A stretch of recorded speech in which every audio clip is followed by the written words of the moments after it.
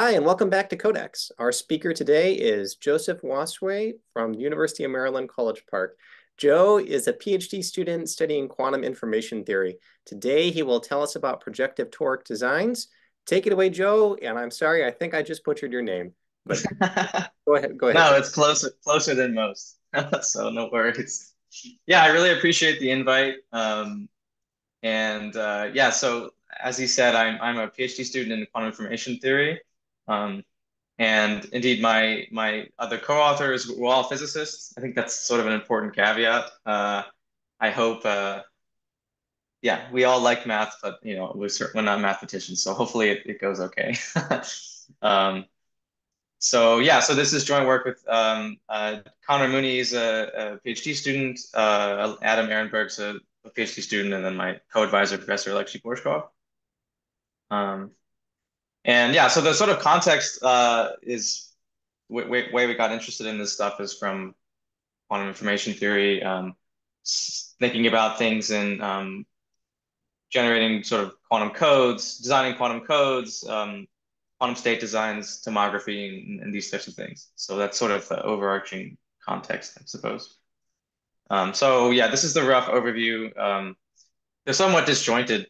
This is kind of one thing we kind of liked, but also is yeah, this is sort of a little bit. These projective toric designs seem to just be related to various things. So I'm hopefully just going to kind of jump through the things and summarize them. But so hopefully it's not too disjointed. But so let me maybe begin by just making the definition of a T design that I will use. Sorry, I'm just moving the videos out of the way. So this is sort of not the standard definition, but it's the one I'll use. It's roughly the standard one, which is given a measure space and a set of polynomials, then a T design is just another measure space which exactly integrates polynomials up to degree T. So usually people will require this this design X, the measure space X, to be finite and to be discrete and finite. And indeed, usually they require it to be like a uniformly weighted just sum. Sometimes they'll allow weights. That's mostly what we'll also focus on today, but for full generality, for some other things, we actually like it to just be a full measure space. Um, so for example, here's some things that are of relevance in quantum information theory, some spaces that you might want to have designs on. Um, Let me just maybe point. So one point of notation is that I'll just notate the complex sphere by omega sub d. Um, and this talk is obviously focusing on the projective toric design, which I'll denote by this, which I'll sort of define later. Um, and so in quantum information theory, people are usually interested in complex projective or quantum state designs. So when M is the complex projective space, or when M is the projective unitary group. Sometimes we're interested in when M is a unitary group, but usually it's just the projective unitary group. I'll sort of argue, or roughly argue today that quantum people should also be interested in simplex design, projective toric design. Um, and then one last thing that I won't talk about too much, but I sort of want to point it out a few times because I think it's sort of interesting, is when the space that you want to make a design for is a sort of function space. I'm denoting the space of temperate distributions by this just SR prime, so the dual of short space. This shows up when trying to do analogs of quantum state designs for infinite dimensional quantum systems. Um, uh, yeah, so I'll sort of maybe hopefully mention this a few times. But it's sort of an interesting idea that I think people haven't looked into too much, is working with designs on these sort of more general spaces. So let me just maybe define a toric design. So throughout this talk, I'll let T just be R mod 2 pi Z. And a toric design or also called a trigonometric cubature rule is just again, I'll let it be a general measure space such that it exactly integrates these types of functions. So the functions are monomials on the torus. So they're just exponentials of of the sort of coordinates of the torus. This phi sub j. So each phi is an element of Tn. And the sort of filtration that defines the degrees of your polynomials is that this condition that the sum needs to be less than or equal to t. And one sort of hint that sometimes these come up in quantum information is that they they're the same as designs on the maximal torus of the unitary group, and we're interested in the unitary group. So a general theme throughout this sort of talk, or I guess, yeah, is really what defines a projective design, or what makes projective designs different, I suppose. And I think really the answer is the polynomial structure. So for example, on the two torus, you have to worry about all these types of monomials that you don't have to worry about on the projective two torus. So for example, this sort of e to the I phi 1 plus phi 2 is a monomial you have to exactly integrate if you want to have a two design. But you don't have to exactly integrate such a monomial on the projective torus, because this is just not a well-defined function. And so the sort of the same holds for so complex spherical versus projective complex spherical, where projective complex spherical is just complex projective or quantum state designs. Same thing sort of holds. And then same for unitaries. And so fundamentally in quantum, the reason we're always interested in projective is because all of everything that you can sort of calculate is always independent of a global phase. And so we're always working in a projective Hilbert space.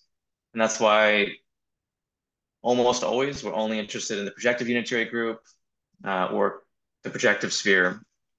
So that's sort of why they come up. So with this sort of distinction in mind, this is how we define a projective toric design, which is the same as a toric design, but the monomials are different.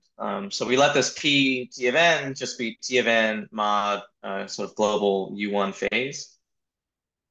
And we let a projective toric T design be a measure space such that these monomials are exactly integrated. So the monomials now are the same as before, except that yeah, if the phi's are offset by a global phase, it doesn't change anything. And so they're well-defined functions.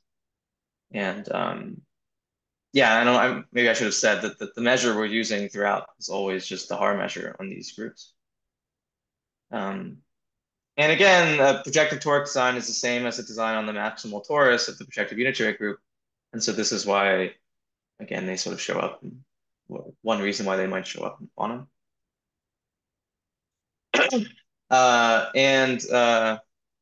One other thing I wanted to say that I forget, I'm sure it'll come up. Oh, yes. So I'll also sometimes actually be considering n as strictly infinity.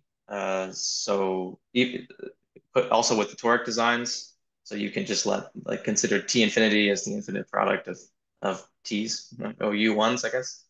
And these show up in this sort of infinite dimensional case that hopefully I'll talk about a little bit. So this is the definition of projective toric design that we'll be using. And again, to sort of set the context within quantum, another reason they come up is through this parameterization of quantum states.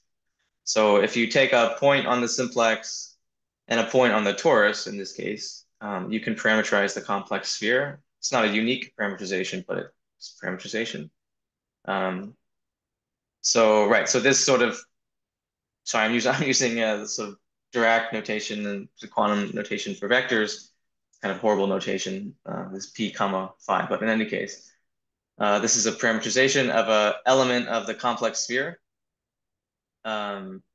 So yeah, so for example, here on the right, we have a point on the centroid of the simplex, and then a point on the 3 torus, and that gives us this linear combination of these 3 basis vectors of C3. And the centroid will, gives us the uniform superposition. And what you can show is that if you take a simplex T design and a toric T design, and you combine them, then you can yield a complex spherical T design. And the same thing happens with a simplex design and a projective toric T design. They combine to yield a complex projective T design, quantum state T design. And so sort of from the start of the project, this was initially how we started thinking about projective toric T designs, was because of their relation to quantum state design. And the sort of fundamental reason for this this connection is just that volume integration over the complex sphere is equivalent to volume integration over flat simplex cross the flat torus. And then similarly, volume integration over complex projective space is equivalent to volume integration over the simplex times the projective torus. And this is like, I mean, I guess you can either just carry through Jacobian factors, or you can work explicitly with differential forms, and you know, it's sort of, yeah, sort of just goes through. So that's one thing that's necessary, is that the measures are just product measures. The other thing that's sort of necessary is that the when you sort of do this mapping or this parameterization, the degrees of the sort of degree of the mapping doesn't change the degree of the relevant polynomials. So it's sort of important that when you have a degree t polynomial on the simplex and a degree t polynomial on the projective torus, that when you do this parameterization, you get a degree t polynomial on complex projective space.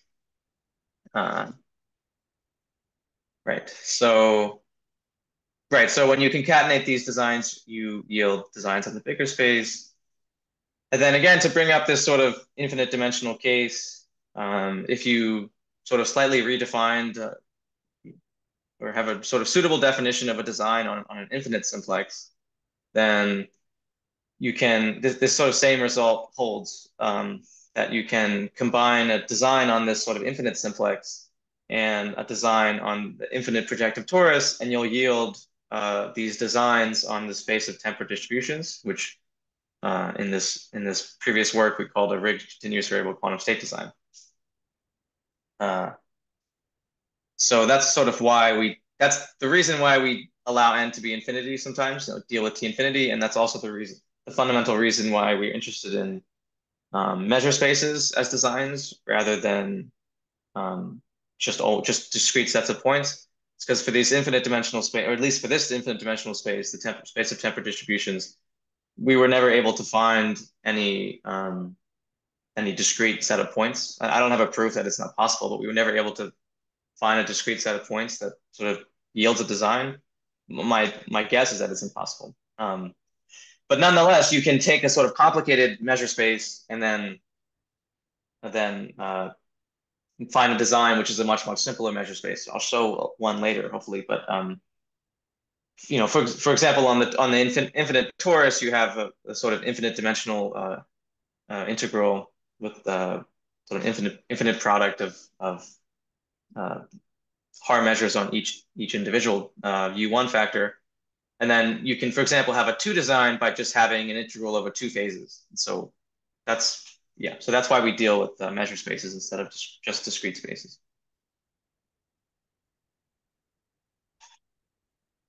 And then, okay, so we're going to work with sort of one specific simplex design over and over again. So maybe I'll just point it out. So the simplex is just this, set of probability distributions on D elements. And if you take the centroid of the simplex and the extremal points of the simplex, then this forms a 2 design. It forms a weighted 2 design. It's not a uniform. In some dimensions it is, but in most dimensions it's not a uniform 2 design. But in any case, it's a 2 design. And the nice thing so there's many other simplex 2 designs. There are smaller simplex 2 designs. So I think the smallest you can go is D. For the D-1 simplex, you need at least D points, I think. This 2 design has D+1 points. But the reason that it ends up being nice is because, so when you concatenate a simplex and a torus, or projective toric design, when you put the torus or the phases on any of the extremal points, it just don't do anything. Because all you get is, they don't do anything because the only thing in the projective torus that matters is sort of relative phases. Relative phases is between elements of your linear combination. And so when you don't have a linear combination, when you just have a single element, then the phases don't do anything. And so for this particular 2 design, the phases only interact with the centroid. So that's why this is sort of a nice one. So so now I'll sort of talk about the connection between these projective toric designs and complete sets of mutually unbiased bases. It's kind of it's sort of not a particularly strong, what's not as strong of a connection as we would like. I don't know. It's sort of feels like there's probably a stronger connection, but I guess we're not totally sure. But so right. So the definition of a complete set of mutual unbiased bases is as follows. You have D plus one orthonormal bases of C to the D, and they form a complete set of mutually unbiased bases if you take any two vectors in two different bases and they have this constant one over D overlap. And the reason that this comes up, for context, the reason that this comes up in quantum information theory is it comes along with sort of uncertainty in measurements. So there's sort of the standard, I guess, just in Fourier analysis, the standard, like if you have a function which is very, very focused in position space, then it's very broad in momentum space, and vice versa. And in quantum, for quantum measurements, this has the implication that if you can measure, say, a particle's position very well, then you can't measure its momentum very well, and vice versa. Mutually unbiased bases are just a generalization of this, although to finite dimensional systems. So a set of D plus one mutually unbiased bases is just to say that you have D plus one different bases that you can measure your quantum system in, and if you measure in one basis, it tells you nothing about what you would have measured in any other basis. That's sort of what makes them mutually unbiased. And the reason that it's D plus one bases is because that's the maximum that you can have, maximum number of mutually unbiased bases you can have. I think that was proven in, I don't remember, but it was a long time ago. Now you can equivalently just rephrase this definition just in terms of phases, because you could, for example, just let this basis B0 be you express the bases B1 through BD, each state in those bases, in terms of the vectors in B0. And then because of this mutually unbiased condition, the vectors in B1 through BD need to be linear combinations, sort of uniform linear combinations of vectors in B0, but you can have some different phases.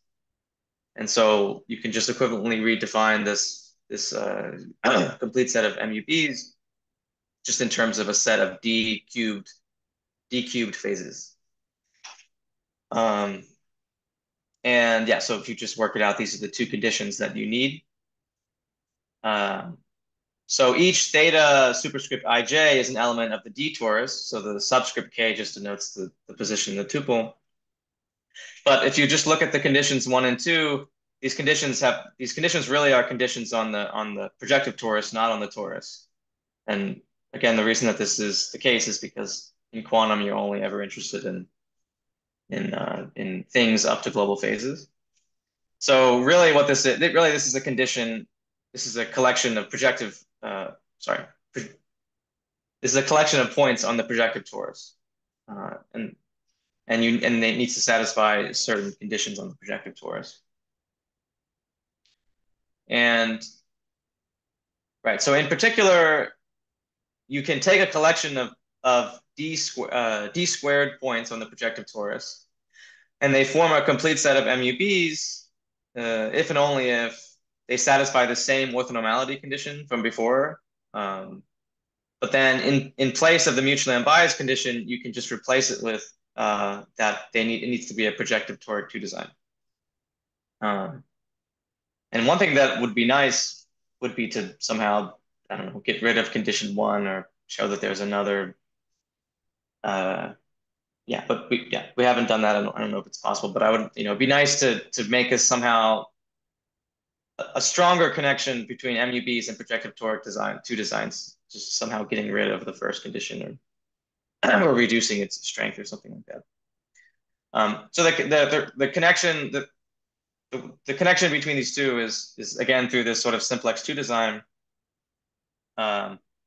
So the point is that if you have a projective toric 2 design and you concatenate it with this simplex 2 design that we have down here, then you get a quantum state 2 design.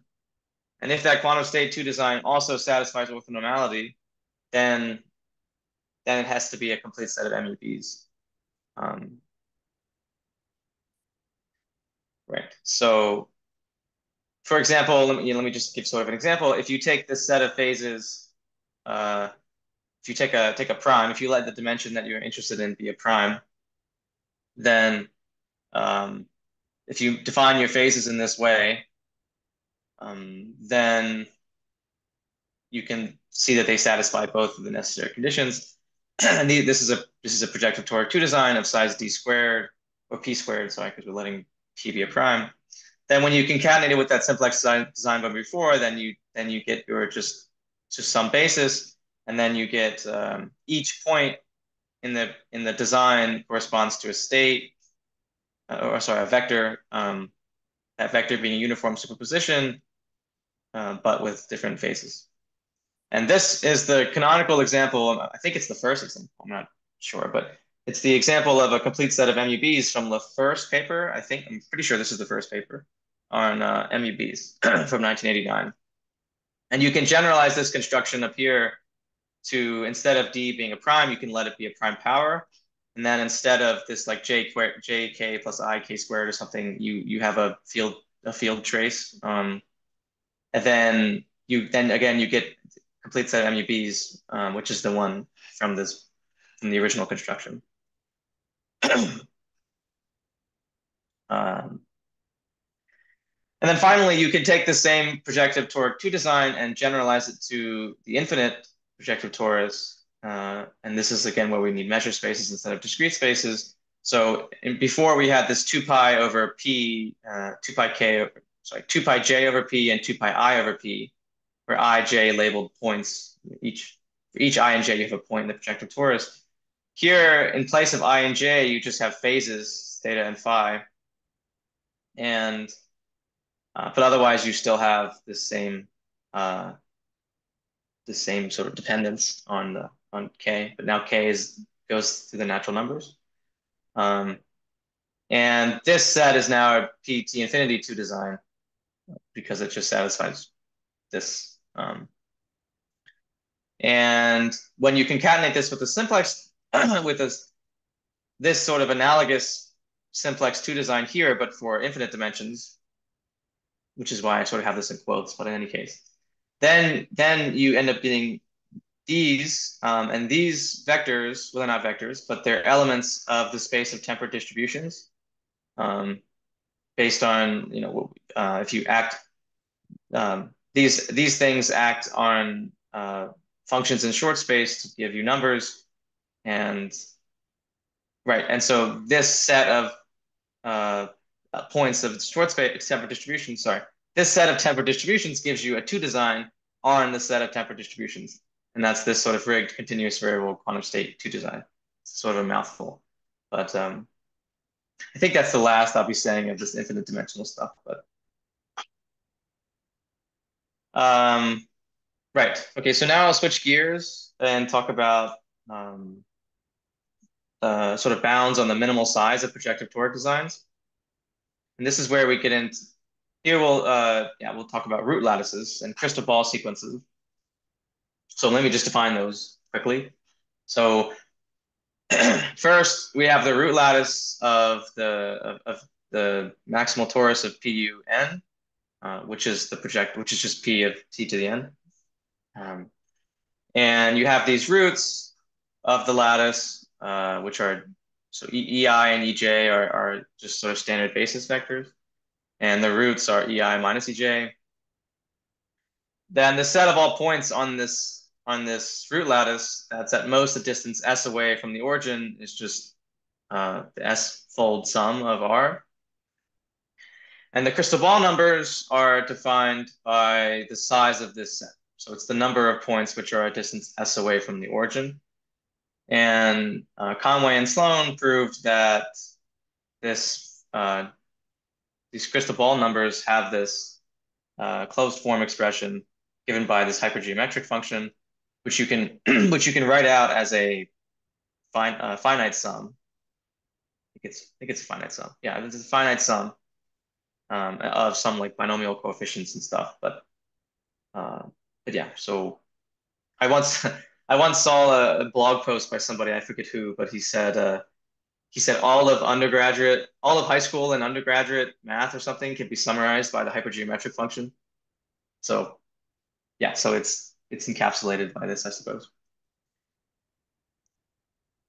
So now to place a bound on the size of a minimal projective toric design, we can define just slightly change notation. So define the set of all points on the root lattice that are at most a distance s away from the origin. We define it as this sort of PSN set. And it's equivalently written as you have these two these two vectors QR. The difference between Q and R, whenever Q and R, the sum of these is equal to S. And this crystal ball sequence is the size of this set. And an element of this set corresponds to a monomial on the projective torus of degree S. And you can just see that, I guess, from this, that since the sum of this is S and the sum of this is S, it's a valid monomial on the projective torus. And it's degree S. Or less than S. It can be, this can also be less than S. But so for example, if you just let Q1 equal R1, and these two just, for J equals 1, these just cancel out, and so then you can get smaller than degree S2. But yeah, so this sort of PSN gives you the set of all polynomials or monomials on the space. So then it's not too surprising. I mean, most design bounds, as far as I know, are sort of proven based on the dimension of the space of polynomials. And so here we have a bound on the size of a T design on the projective torus is in terms of this crystal ball sequences. So in this case, this bound only works if n is finite. And then we let x be discrete because that's how we're defining what a size is. But x, it doesn't have to be a uniform design. It can be a weighted design, but it's a weighted finite discrete design. Then the size has to satisfy this bound. And furthermore, if t is even and x saturates this bound, then x has to be uniformly weighted. And we conjecture that this bound is tight for even t. It's most likely not tight for odd t, but we think that it's tight for even t. And we know that it's tight for t is 2, which I suppose I'll show later.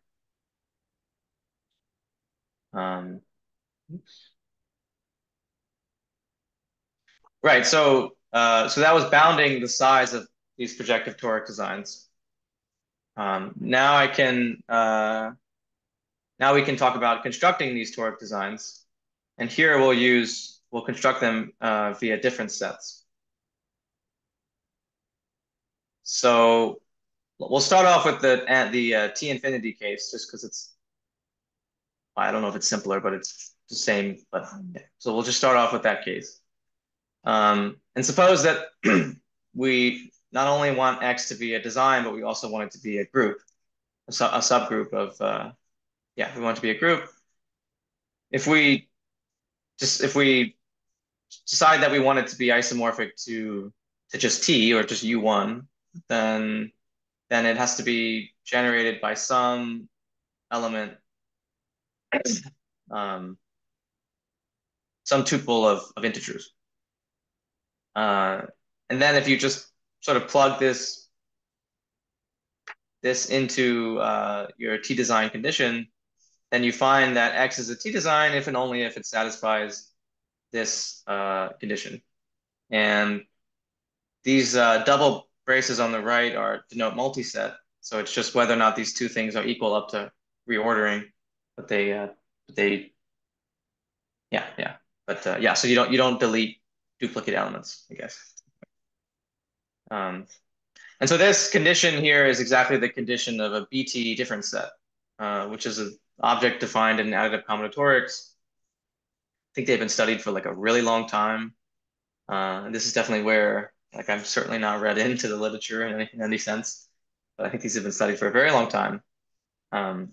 And yeah, so that what the condition is saying is that you have a tuple, or obviously, yeah, you have a set of integers. I suppose usually we just say these are positive integers. So you have a set of positive integers, and the sum of any t elements of that set needs to be unique. So for example, if you let ZA, so A is from A goes from 1 to infinity. If you let TA be, if you let ZA be T to the A, then this group with its Haar measure is a PT infinity T design, because this Z defines a PT different set, which is sort of easy to see if you think about writing Z sub A in base T, then it's sort of easy to see that any sum needs to be unique, I suppose. I don't know if it's worth going through the exercise, but this is sort of I think this is sort of the simplest BT set.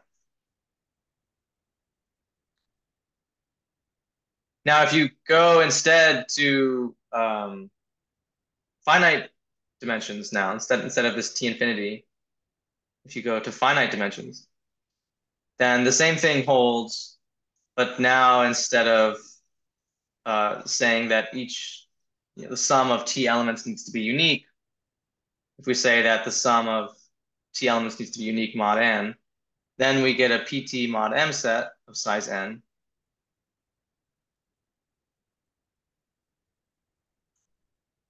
And sort of analogous to the result here with the PT infinity, you can show that if you want your PTN T design to be isomorphic to the integers mod M, then you just have to have a PT mod M set of size n. And as a corollary of this, since we have a bound on the size of PT projective toric designs, then the corollary is that any different set, any BT mod M set, has to have size satisfying this bound, which again is probably not tight for T being odd, but I think it might be tight for T being even.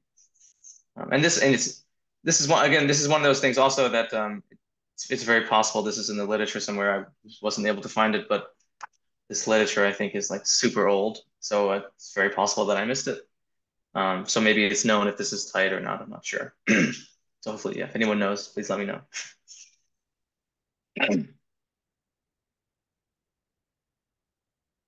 So now studying, so with these different sets, so like sort of as I showed here, you can with a different set you can construct a projective toric T design. So with these different, if you have a construction of different sets, then this gives you constructions of projective toric designs.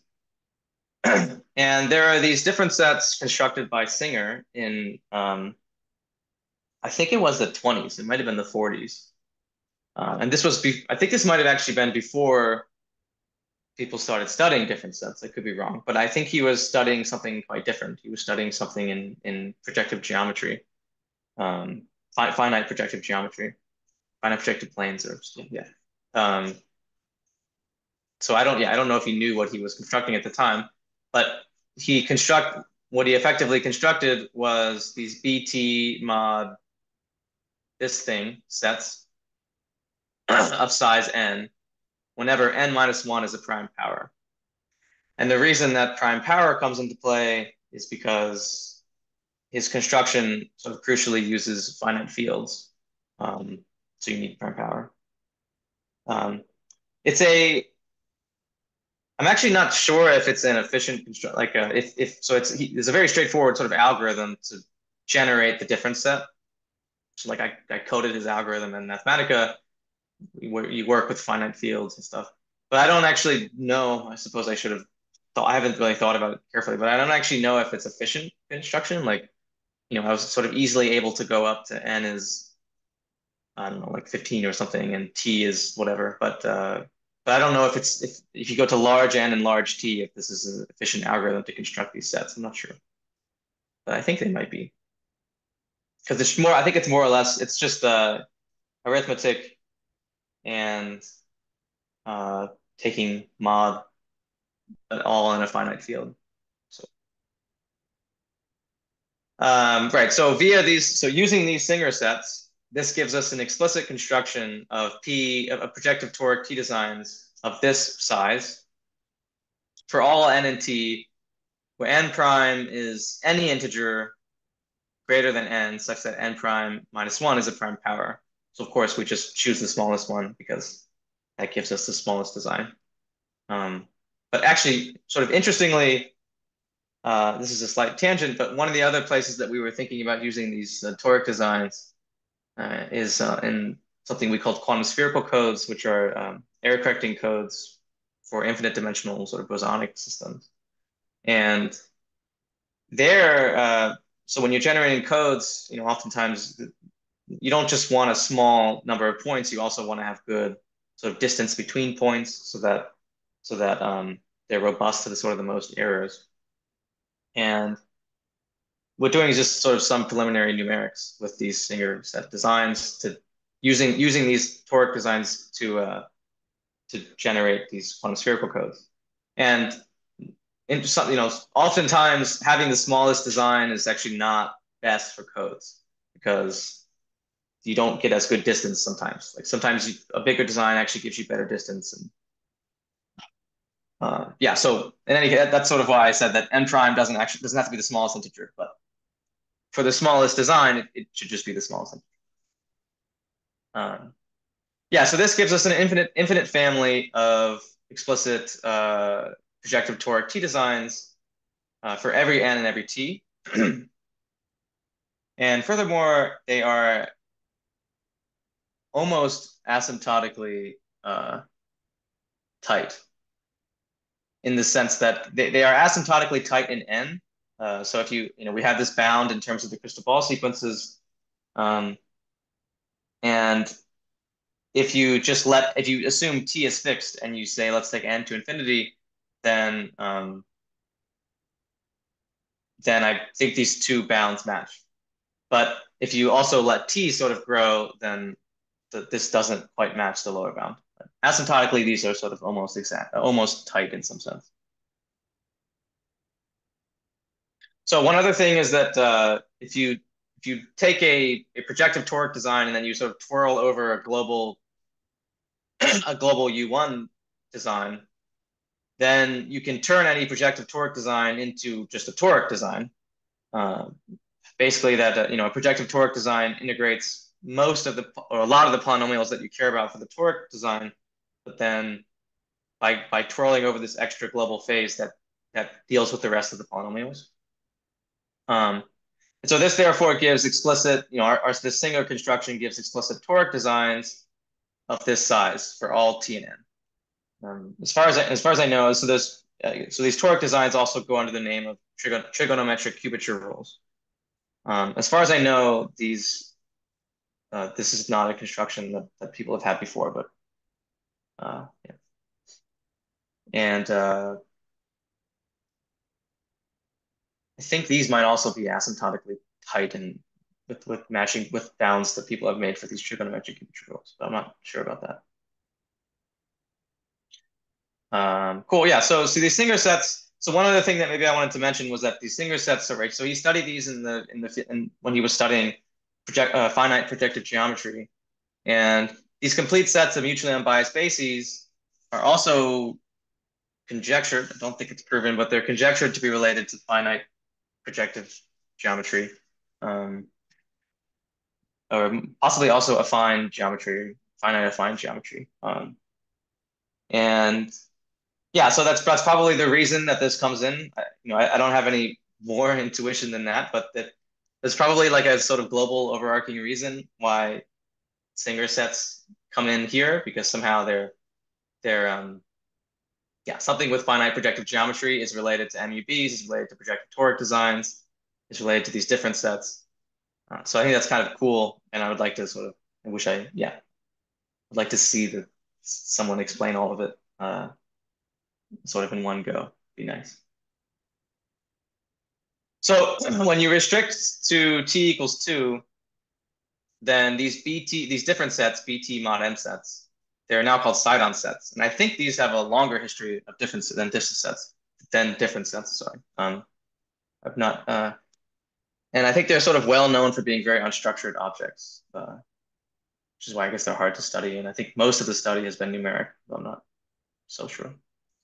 And if you take our lower bound on these projective designs, then projective toric designs for T is 2, then you just get this. And if you just take the Singer construction, then you get these size toric design, projective toric designs. And so whenever n prime minus 1, whenever n minus 1 is a prime power, then these Singer sets are minimal. And so this gives an infinite family of minimal toric 2 designs, projective toric 2 design. So it's in that sense that we know the bound is tight for T equals 2, in that the bound is saturated for infinitely many n. But we don't know if it can be saturated for every n. So there's a few examples that we don't know if it can be saturated, I think. But there's a few examples that we know for sure that there's no difference set. Like you could just go, I think it's n equals 7, although I forget, but I think it's n equals 7 or some small n where you can just enumerate all possible difference sets. So we know for sure that for some small n, I think it was n is 7, you can't match this lower bound via this different set construction of a projective toric design. But we don't know if that's the only way to construct a minimal projective toric design. So maybe there's another way to make a minimal one. So now using these Singer sets, these different sets, we can construct quantum state designs. This was again, this is sort of the original motivation for us anyways. Yeah, so to say again, take the simplex design and concatenate it with the projective toric design, you get a quantum state design. And the simplex extremal points correspond to basis states. So just fix some basis and then decide that's the basis you're working with. And these extremal points get mapped via our parameterization to these just basis states in C to the D. And then the centroid becomes this uniform linear combination, but then then the phases then come from a point on the projective torus. And so from a projective toric design, you get a whole bunch of these vectors, each one corresponding to a point. And so this means that the Singer sets, these Sidon sets that Singer constructed, they yield, sort of via this concatenation, they yield quantum state 2 designs of size d squared plus 1, whenever d plus 1 is a prime power. This might be a typo. This might be d minus 1. I'm not sure. I think it's d plus 1, but in any case, it should be written correctly in the paper.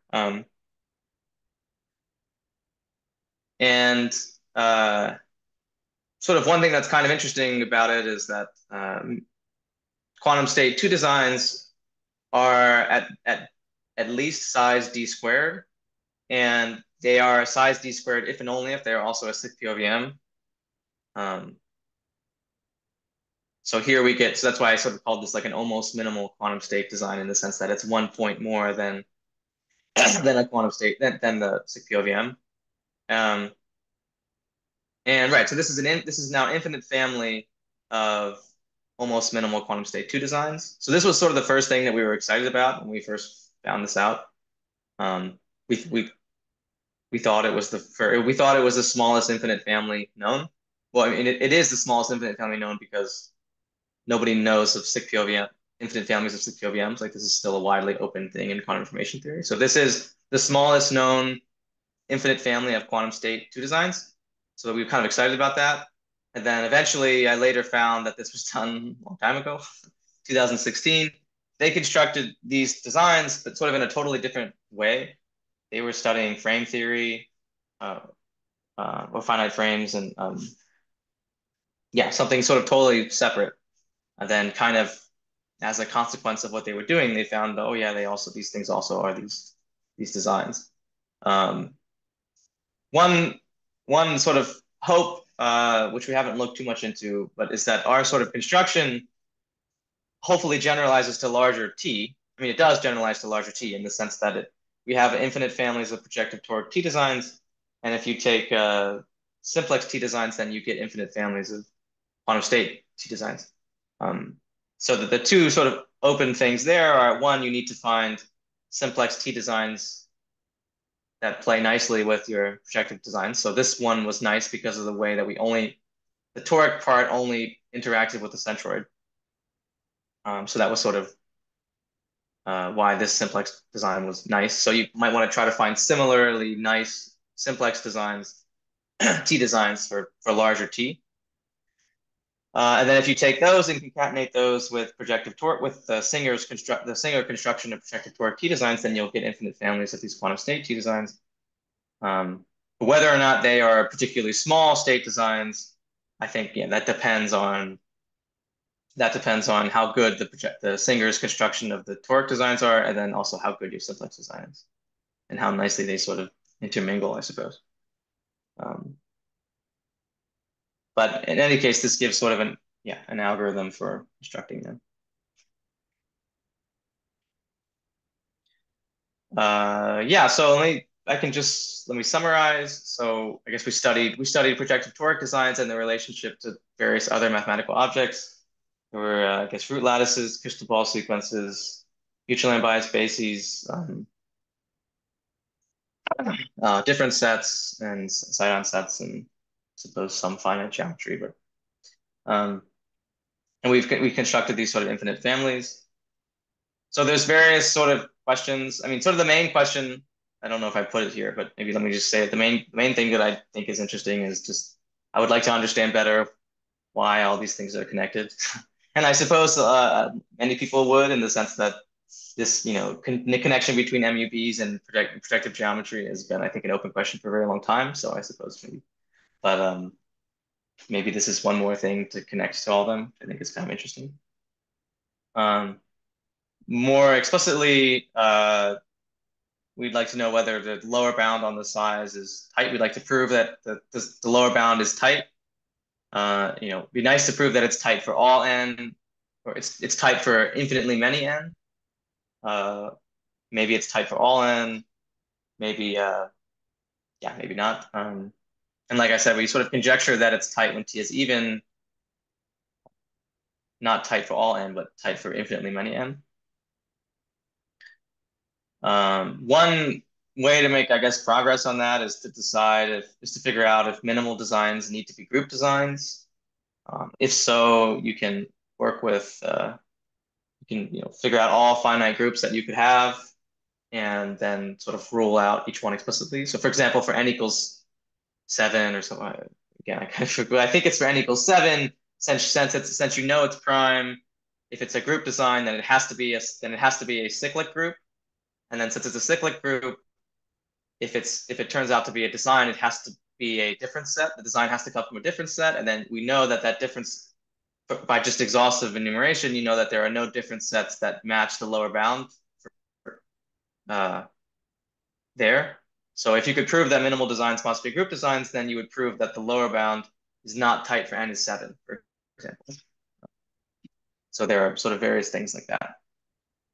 And then, like I said, there's sort of this not particularly, this sort of rough connection to complete sets of MUBs, which themselves are conjectured to be related to these affine projected planes. So is there any sort of more explicit connection for these toric designs to be made there? And then, right, so I said this earlier, they're nice simplex T designs to generate quantum state designs with these projective toric designs. And then also sort of an analog of this for infinite dimensions. So these infinite dimensional quantum systems, quantum states, sort of space of tempered distributions, I think is a largely unexplored area. And then finally, you sort of use this over and over again, the fact that if you concatenate a simplex and a torus design, you get a complex spherical design. And then if you have projective toric design, it gives you complex projective. And fundamentally, sort of the reason for this, and the other thing is, right, if you take a projective toric design, you concatenate with a U1 design, then you get a toric design. And then fundamentally, the reason for this is that when you integrate over the complex sphere in terms of volume integration is effectively the same as a simplex cross a torus. course, they're not like the same as manifolds or anything, but they're sort of up to measure zero in some sense. They're the same. And that's why this works. Um, I think it'd be interesting to for a bit more I don't know, see how general that can be. And when can you just concatenate designs to get new designs? So can you do it for like a general fiber bundle or something? Integrate over a base manifold and then integrate over the fibers. Um, sorry, have a design on the base manifold and a design on each of the fibers, and you sort of concatenate them in this twisted way as you go around the manifold to generate designs on the full space. And this could be nice, for example, to build up unitary designs from spherical designs, because you have like U of n mod U of n minus 1 is the complex sphere. So if you could sort of recursively build up U of n designs by working with spherical designs, by sort of concatenating spherical designs with the fiber is UN minus 1, but then you build your UN minus 1 design by another spherical design, etc. So you like recursively build them in this way. I think that's one kind of interesting thing. Yeah, so that's it. I really appreciate it. Thanks for listening. I think I don't know how I am on time. Hopefully that was roughly the right amount of time.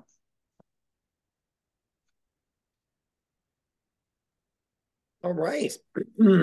Thanks, Joe. Let's thank our speaker by pressing a button that says reactions, and then you can choose your appropriate reaction. I'm going to choose a clap.